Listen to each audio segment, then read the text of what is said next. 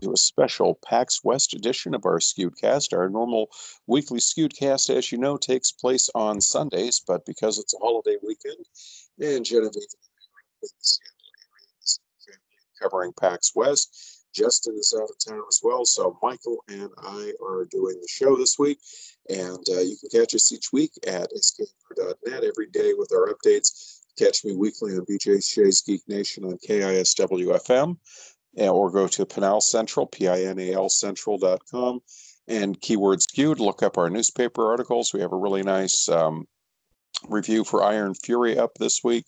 And of course, there's our quarterly magazine. We're getting ready for the new issue at the end of September. Skewed reviewed the magazine, and we have a lot of great stuff to share with that very soon. But as we said, we're going to be talking PAX West right now. And I was there with Genevieve and Joseph and a few, Neil and a few of the other staff.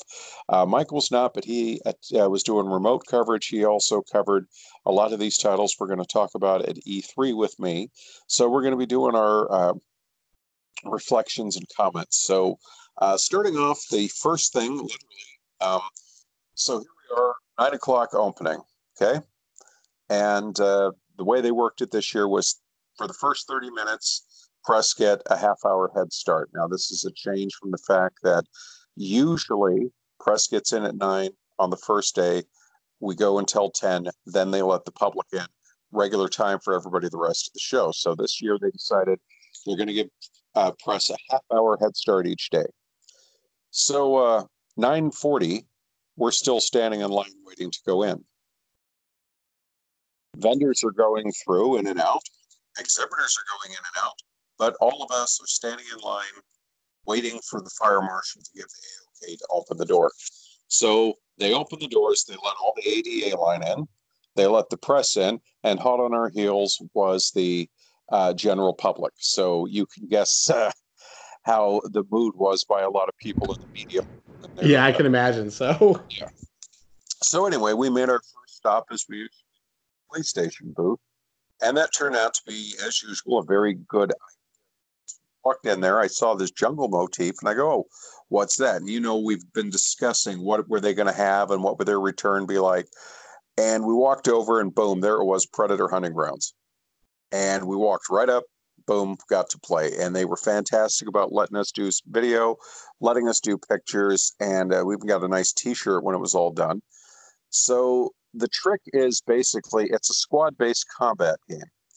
And what you do is you go in, you pick your class, and there's like assault and tech and so on and so forth. And it's a PlayStation exclusive. I should mention that. So you go through, one person plays as the Predator, everyone else on the fire team plays as humans. You do your loadout, that sort of thing. And there were various hot spots, like go to this camp, and you could do various raids, various attacks, that sort of thing. Now, the thing I wasn't prepared for was there were also NPC enemy units. I was just like getting Predator. And so what I did was there were numerous gas cans all over the place. I kept blowing them up, trying to throw off his heat vision. Because the only time I ever saw him was occasionally you'd see a targeting laser come out. So I had to cut through a bunch of NPC players. And of course, you know me, shooters, mouse and a keyboard, so on and so forth. But you would do things like find a computer, restore power, get to a checkpoint, revive down teammates, stuff like that. And I'm going to take that about 7 or 8 of them. And then what happened was I took out a can. It blew up. I didn't see the explosive that was lobbed in and with all the fire, and it knocked me unconscious. The Predator came down, took out all of my crew, and that was all she wrote. But we do have an extended gameplay after that, and it was the video's up at sknr.net. They got 2 sets of it. One's about almost 2 minutes. The other one's about 7.5 minutes, so you can get a pretty good idea for the game. So, Michael, did you get a chance to look that over? And if you did, what did you think?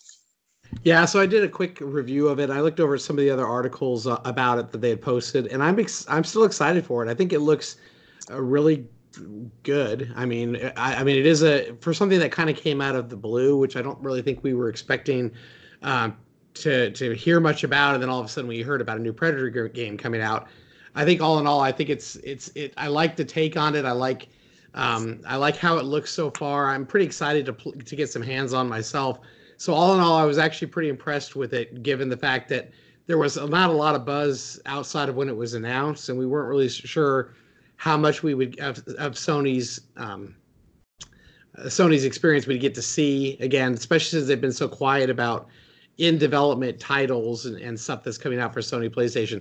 So all in all, I think I'm pretty excited for it still. I think I'm really hoping it'll kind of revigorate the franchise a bit. I know there's been a little bit of concern whether or not the Predator franchise, if we're going to see new movies come out of it with the Disney Fox thing going on. So I hope this kind of adds some excitement and fuel to that fire and maybe gets us some more buzz going around the Predator franchise as a whole. And I find it really interesting, too. You mentioned the Disney Fox thing because, I'm curious how this worked out. If it was something that was put into motion beforehand, I assume it was, but at the same time, they had to know that Disney was maneuvering to take the reins. It's still an early build of the game, but it was something we only heard about a couple of months ago, and then all of a sudden, boom, here's a playable thing. And I'm being very honest here, they went all out. This was the centerpiece of their thing. They had a Death Stranding exhibit with some stuff, but this was the big, well-decorated, large, right as you walked in thing. They even had a Predator that would come out and do photo ops and stuff throughout the day. So they went in all in on this. Now, the next thing that they had that got a lot of attention was they had Iron Man VR. Now, there were 2 stations of this, and we got in there, and we were very fortunate because we got out there early. And I want to say we were standing in line, and this is all still within, I'd say, the first half hour of the show of the doors opening. And they walked up, and they were like, okay, and we waited maybe 10 minutes or so, and they walked me in, and Joseph went in behind me. And what they did was they used stand for it, which was a little weird. And so the best way I could try to imagine it is, as you would expect, your Iron Man. So they put the move controllers in your hand. Those are your hand thrusters. So like if you want to go up, you put them straight down at your side, and that lifts you up in the air. And there's like a command you can hit to do a double boost or like a scoot side to side. You want to go forward, you have to put your hands down to lift up, and then you angle your hands backward to be your jet to give you propulsion. You can hover, but then you use the trigger on it. You have to raise your hand up and use the trigger to fire. So one of the tricks that we had to do was you had to fly around, hit various targets. A little bit to get used to of, okay, I'm going to turn this way. And of course you could turn around 360 and all of that. I actually have a cord going around my leg my foot a couple of times, but then you had the combat situations, and then you could also punch as well. And I know Joseph got so disoriented, he said he actually punched and hit the wall because he was hitting the target. But it was a lot of fun because once you get the hang of it, well, it will take some challenge to get, fluent with the flying and stuff.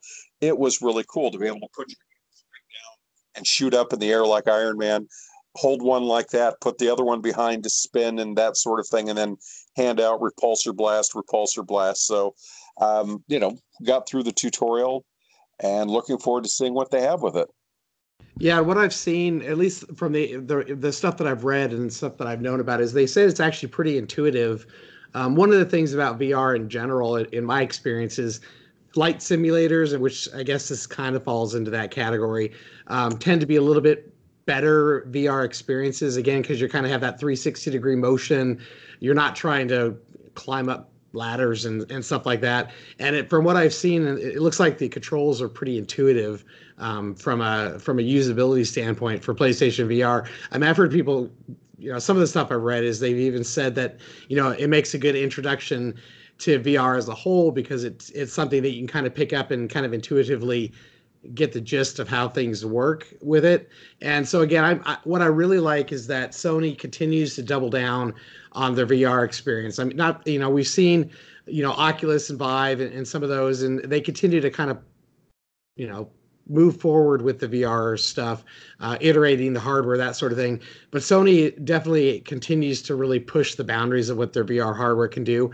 One of the things that I really hope to hear more about, we've kind of talked about the VR2 coming out with the new PlayStation on the horizon. What I'm hoping to do personally is, I think one of the bigger Achilles heels for PlayStation VR in general is the Move controllers, that they're kind of getting aged.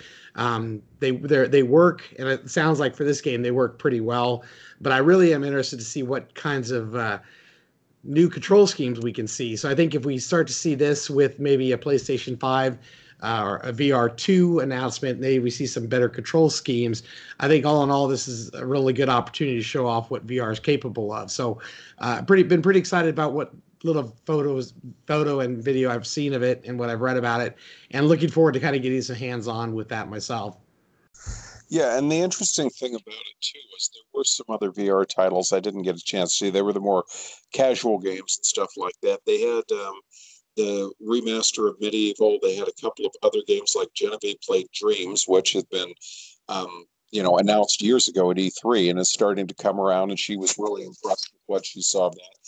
I played a game, I forget exactly the title of it, but it was a Heroes game. And what you did, and this is great, it was like a two-player kind of a co-op bash situation where you go through and you smash skeletons and monsters and then get chests, and you can upgrade your weapon and you can upgrade your armor. And they had a lot of really clever characters. They were like foxes and geckos and rabbits and stuff. And my character was a gecko named Ollie. And the cool thing about it was I kept wondering, they kept saying it was a 2-on-2 situation. So my teammate and I got through everything, got through the end of the level, and then it became a 2-on-2 challenge mode. And what we had was a block of ice with these fish heads swimming around in the water. And it was like hockey. We had to essentially shoot sushi into the mouth of certain fish while keeping them from shooting fish heads into our mouth. And at that point, we could combat each other and body check. And that was a lot of fun. It was a casual title.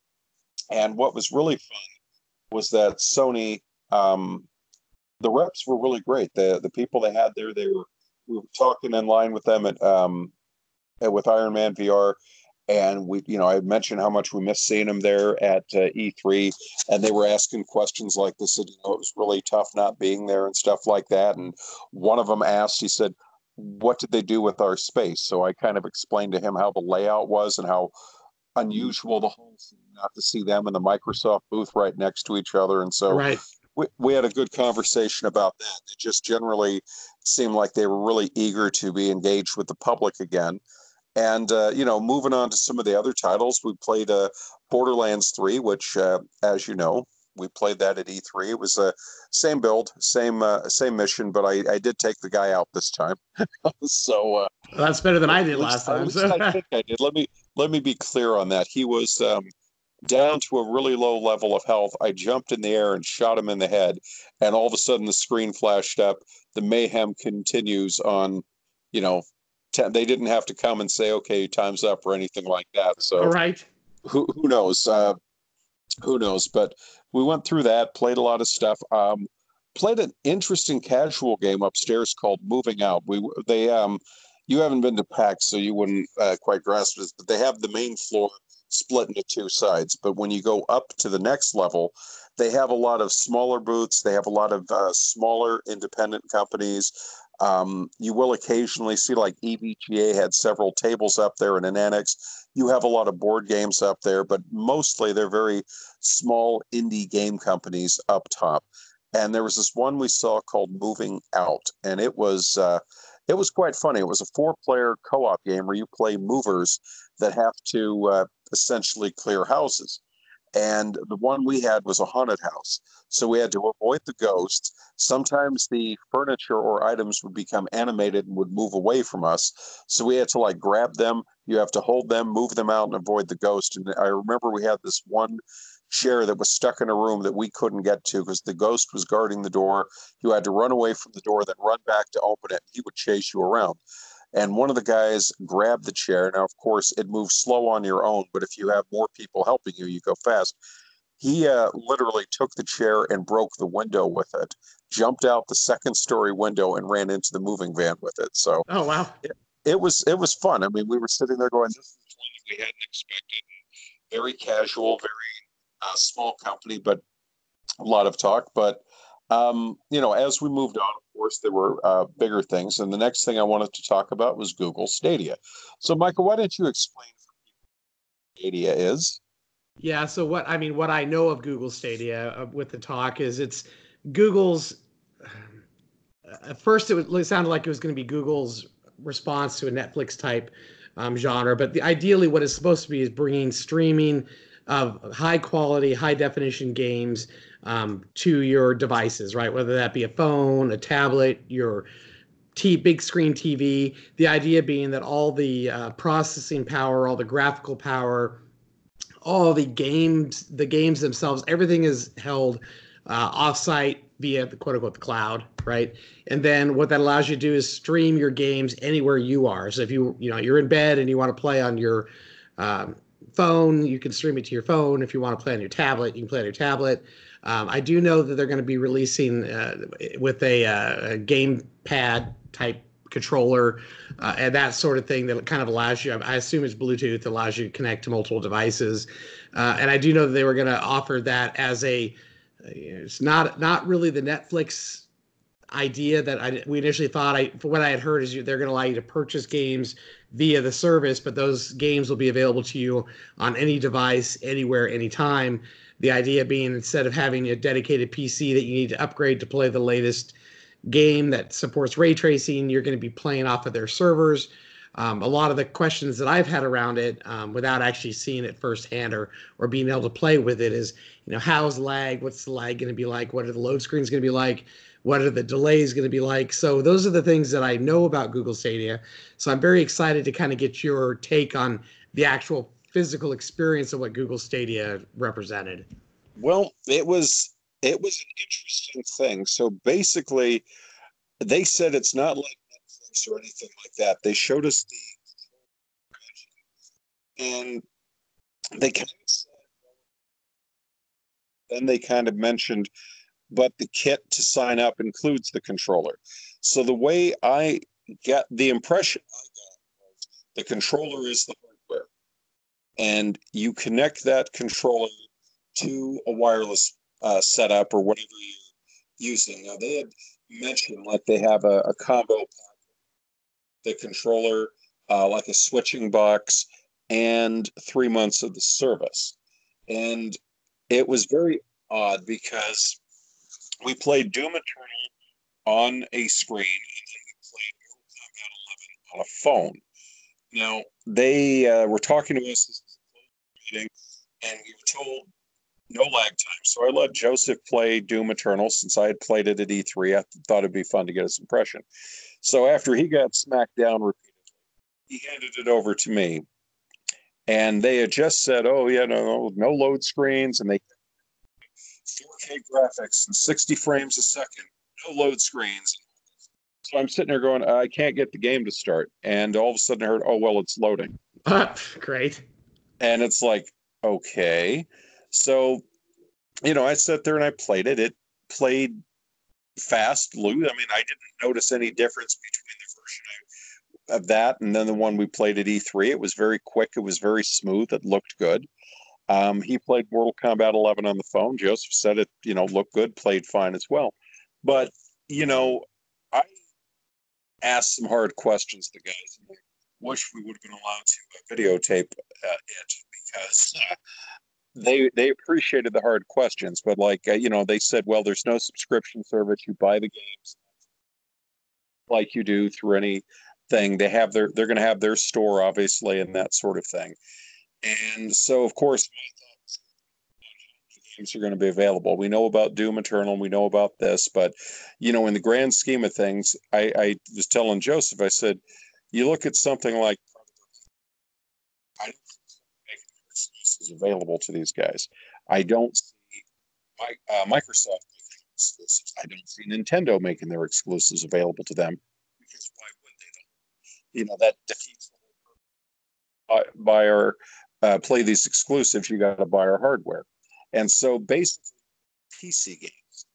And I can see them saying, okay, it's not going to be a problem.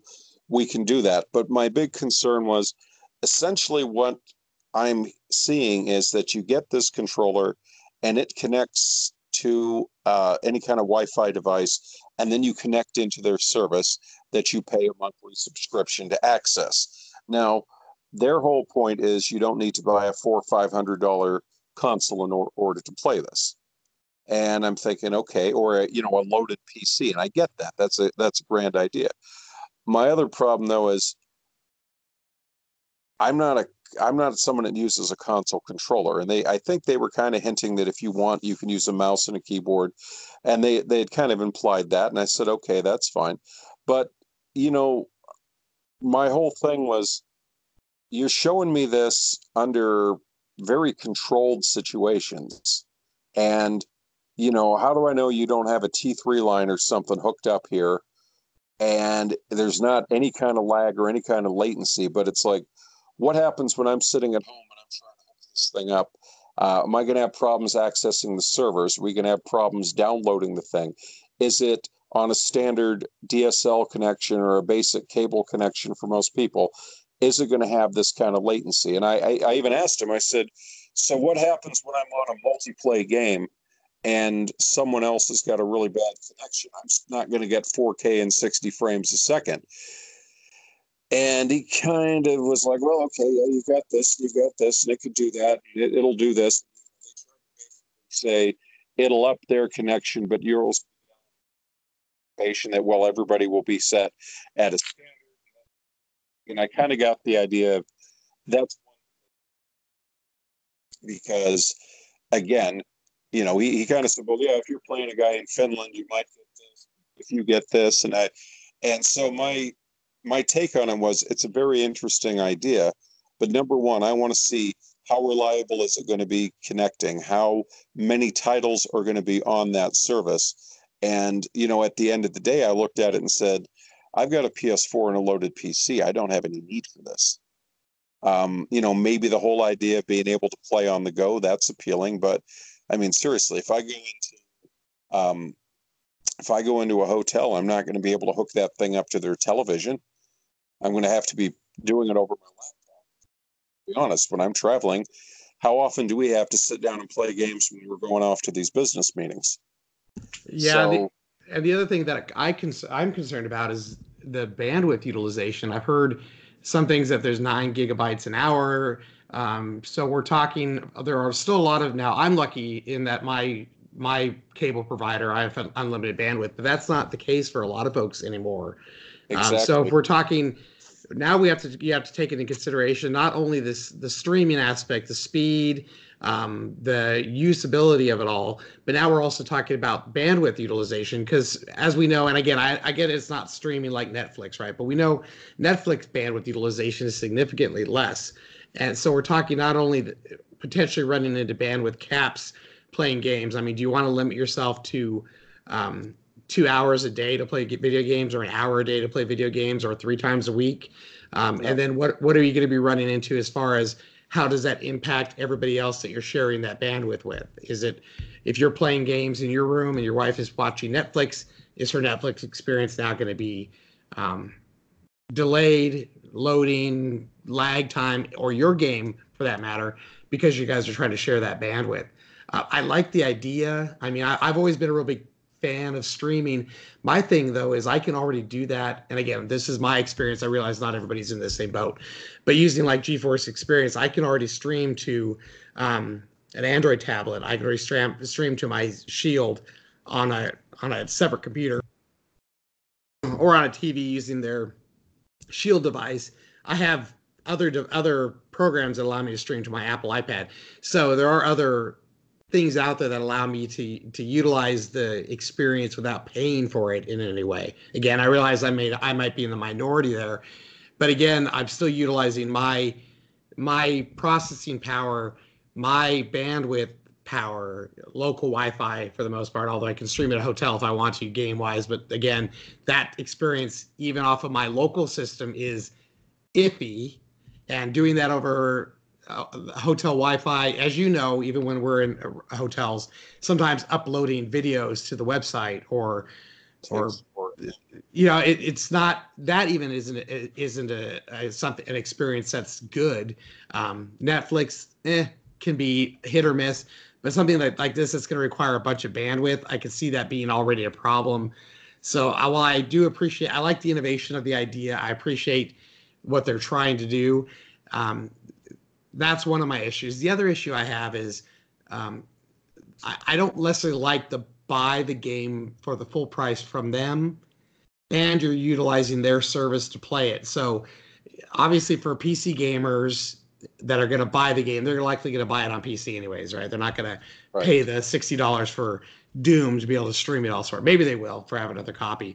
But I don't like the idea that you're paying a full price for a product that, let's face it, if you don't use their hardware, or if they fold in the next year or two, not saying they will because Google has a lot of money behind this, but if they do, you don't transfer those games anywhere. That was a big concern initially, I think, with Steam. It's a concern with, Epics and some of these other streaming services, right?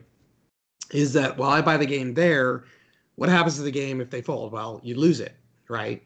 Yeah.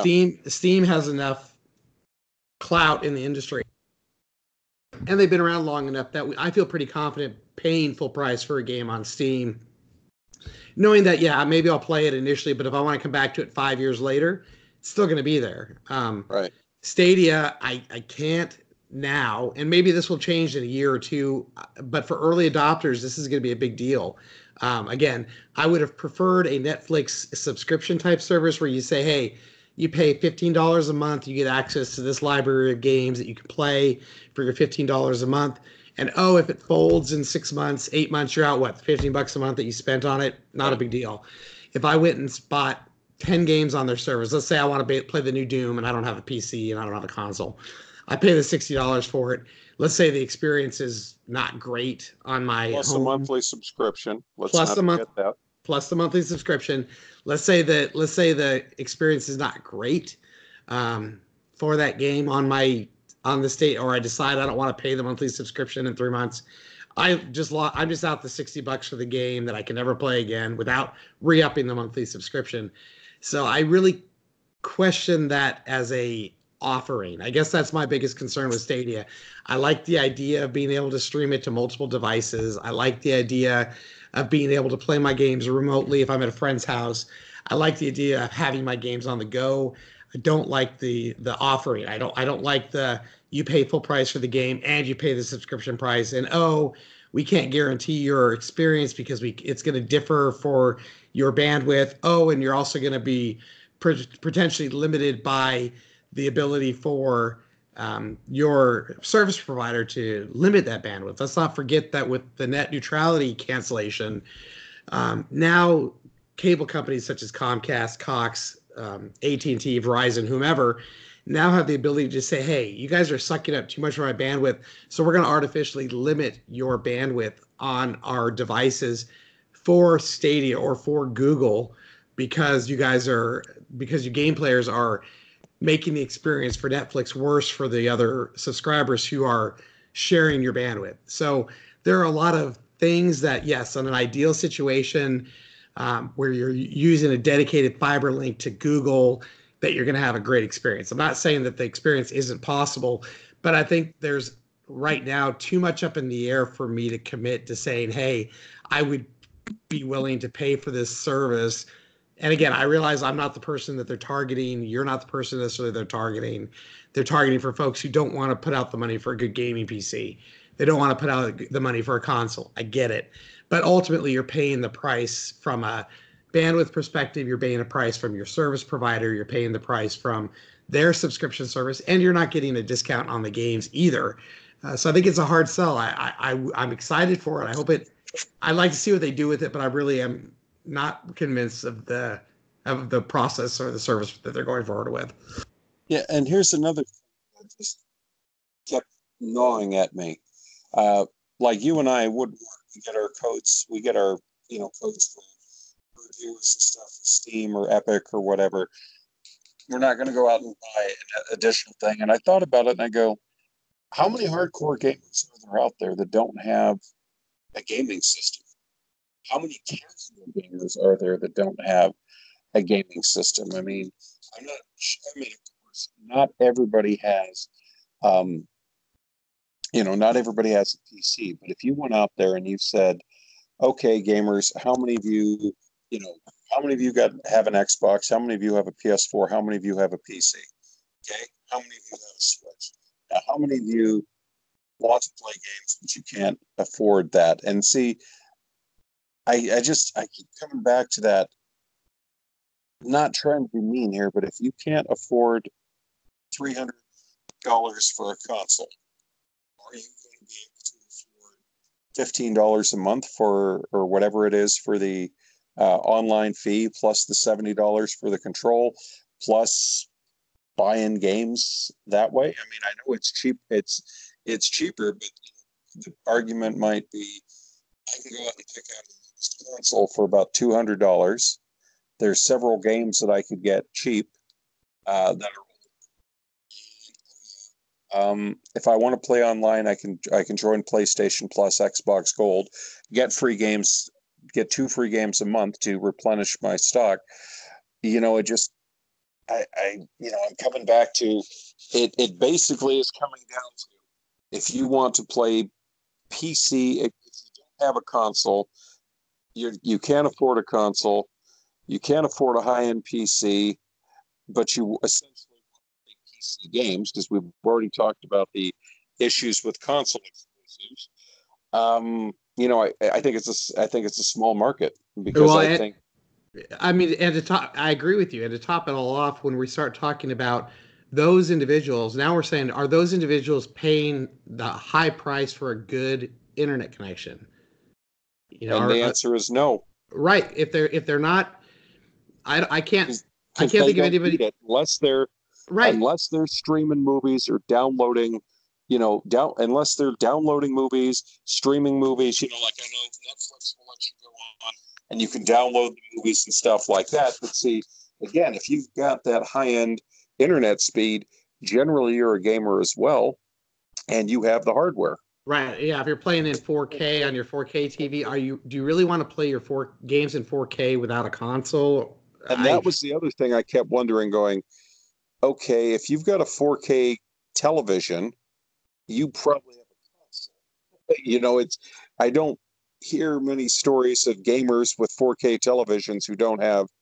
In fact, that's the reason most people bought a 4K television, is when the enhanced Xboxes and the enhanced PlayStation came out that offered the checkerboarding, beyond 1080. And they're sitting there going, we're looking forward to the next generation of consoles. So crazy stuff there. Yep. Moving on to another point before we get to the next big title, is that we did have a private off-site event for Elder Scrolls Online Dragonhold. Really nice event. They had some very good food and drinks and stuff. They even had a specialized Elder Scrolls Jones soda that was made by a local Jones soda for it. Got to have a look at it. They got to play it. We're going to have a full recap soon. It was really interesting because we were given some photos to put up after the event, and they started popping up on Reddit. People going, I thought Bethesda wasn't at PAX. How did these things get up here? Are they all under non-disclosures? And I had to go in and say, no, there was an off-site press-only event. But, it was like a 90-minute window where they invited all various members of the press to come. And there you go. We did an interview with Life is Strange 2 with co-creative director Michelle Koch. And then finally, we ended the day, Michael, with something, or ended the bulk of the coverage. We have, of course, plenty more with indies, but for our purposes, the AAA titles. We got a hands-on with the new Avengers game. Now, you and I saw the booth and the displays at PAX West, at E3, but this time it was the first ever chance that the media was allowed to play it. So essentially, we ran through, it's an Avengers Day, something happens, and we ran through various characters. Started off playing as Thor, and I got to tell you, it was very satisfying to take the hammer smack people into next week. Flying through the air, the combat gave me a little bit of memory for Arkham Asylum, and that free-flowing allowed you to be creative. Next up was Iron Man. You can guess the combat was very different. Repulsor beams. They all have like a superpower. Mine was the chest cannon that when I fired out of the chest plate, I could carve things up like crazy. Went to the Hulk next, and that was great because he could leap, he could grab enemies, and you could like hit enemies with an enemy while you're holding them. There was the big thunderclap to clear things. After that, it was Captain America, and as you can guess, Captain America was a lot of shield throws, melee moves, acrobatic stuff, and then Black Widow used a lot of tumbles, a lot of flips, and of course the double pistols and some hooks and stuff like that. So it was very interesting, very quick, very free-flowing, and loved what we saw. It was a pre-alpha version, of course. And then we were given a Q&A session, basically where we were told the story of the game, how things happen, and that when the game launches, there'll be essentially a screen, and you can choose to do the solo play things, which are the campaign, and then there's an up to 4-person co-op thing. But of course, the skills and points you get on these missions, either solo or co-op, are transferable to upgrade your character, to access new characters, and then of course, as you would expect, there will be the store to unlock and to purchase all kinds of customizations and such. And they said, they kept talking how they are celebrating 80 years of Marvel with this game. So I'm expecting some really interesting things down the road. But I have to say, it was an extremely pleasant surprise. We had 4 of us playing it. My wife absolutely loved it. The rest of the crew loved it, and I was really, really impressed with it. And I thought this is going to be a lot of fun when it comes out. So one of the questions I have regarding the experience, there's been a lot of concern or questions or anger, honestly, about the character models. How did you feel? Did that kind of melt away? Was that as noticeable when you're in there playing the game? Not so bad. I mean, honestly, okay, Thor looked like Thor, but not like Chris Hemsworth. Same thing for Black Widow. Looked like Black Widow, doesn't look like Scarlett Johansson.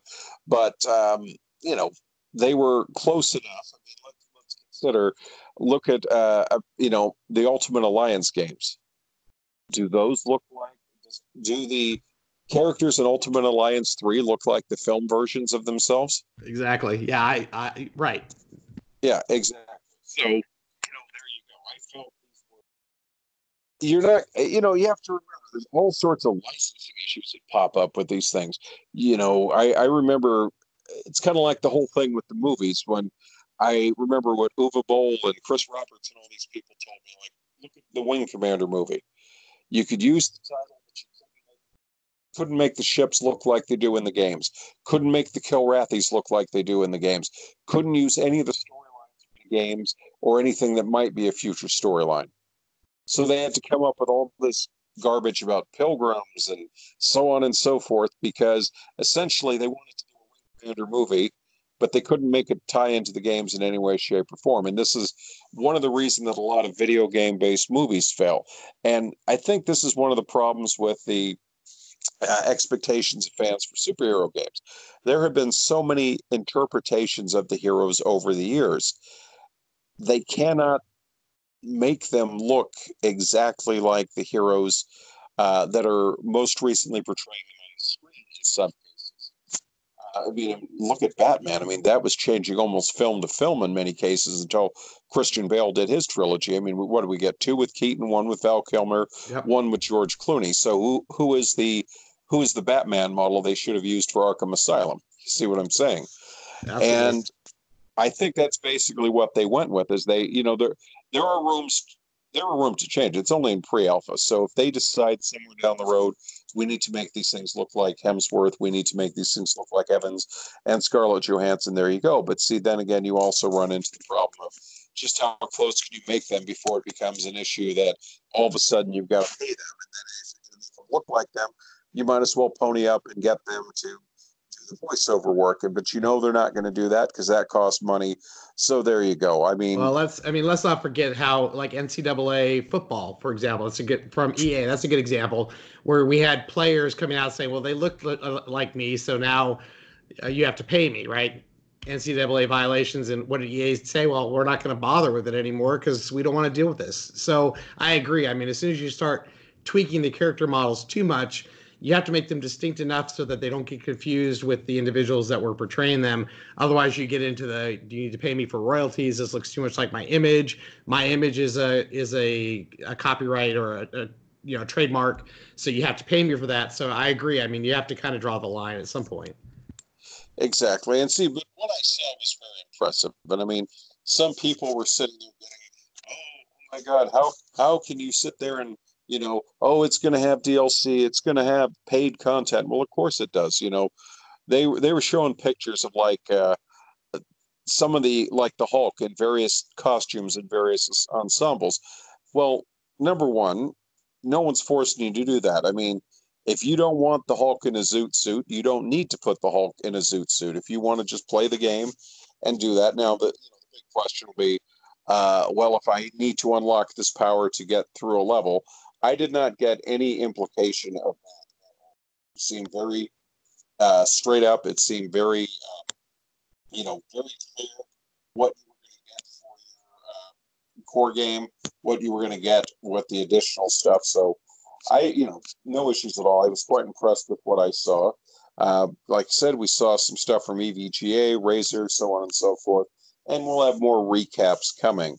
So, Michael, anything else you wanted to add? No, I think that's a lot of coverage and a lot. I mean, you got to see a lot, and I was glad that Sony put on a good show. We've been kind of worried about them without the E3 and the PlayStation Experience stuff going on. So I was glad that they were open and we're there and we're showing off some stuff. So all in all, I think it's turned out to be really good for them.